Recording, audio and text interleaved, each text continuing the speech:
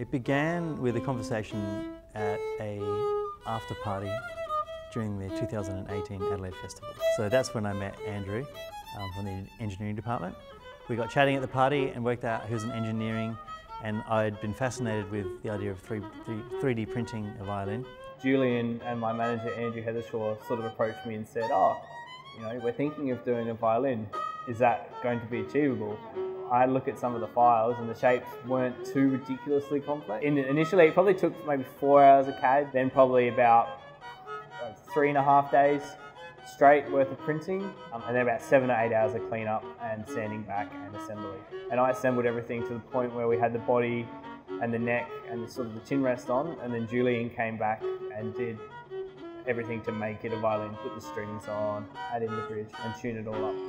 You can tell by the look of it, it's got the same dimensions as a violin and it looks like a violin. It's quite a lot heavier than a normal violin because of the plastic, there's a lot more plastic in it.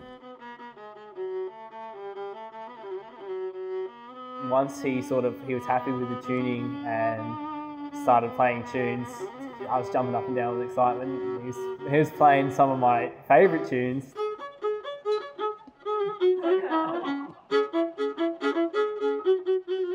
But I quite like the idea. I don't think it replaces the violin. I think the violin has had about 300 or 400 years of evolution behind it. And this just takes it on a different strand, and that's a completely valid thing and something worth exploring.